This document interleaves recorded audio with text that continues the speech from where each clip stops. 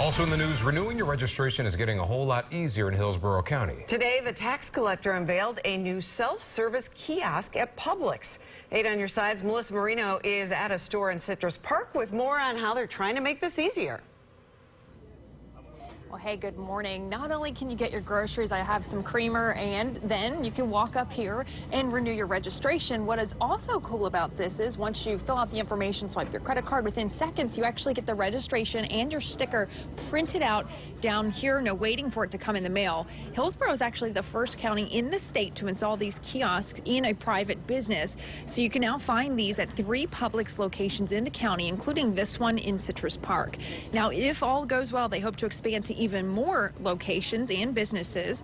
The goal is to cut down on the long wait times and give customers another way to renew. Our core competency is customer service. Again, those 20,000 people can come directly in a matter of minutes and get a registration here rather than waiting even 20 minutes or 15 minutes that they don't ever come to any of our branch offices. All right, so right now it is just your renewing your registration or getting a new registration, but the tax collector says you want to expand it if this works out to even more services. So think getting your title here or renewing a fishing license. You'll hopefully be able to do that if all goes well with this. And we are told they are also talking or in talks of expanding this. They are putting 2 kiosks in Polk County at Publix locations. Melissa Marino, 8 on your side.